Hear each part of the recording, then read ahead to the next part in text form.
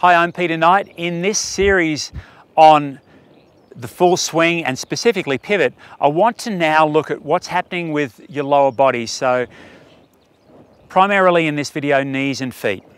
So when I set myself up, my balance is even on both feet and my hips are centered.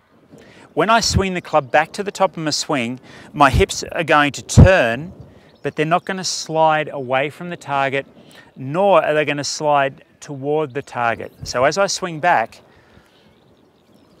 my hips turn and my right leg doesn't appear to move sideways. Now, one way of checking that is if I stand facing my shadow, the sun's a bit high here, so it's a little bit hard to do it, but if I was facing my shadow and notice where my right leg is, if I then make a swing and I notice that the shadow of my right leg and right hip is shifting sideways in my backswing, then I know that my hips haven't turned in a centered fashion. So I want my hips to turn, but without my right leg moving one way or the other. So I get to the top of the swing, I've turned my hips away, they've stayed centered. As I begin my downswing, I want my left hip and left leg to move across to a point where they're vertical. So from the top of the swing, what's the movement that I'm going to allow my hips to move across till my left leg's vertical?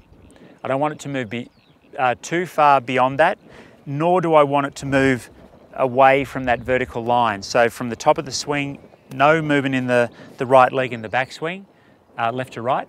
And then from there, my hips are going to move forward to the shot here. So if we just play a shot and look at how the lower body's moving with the hips,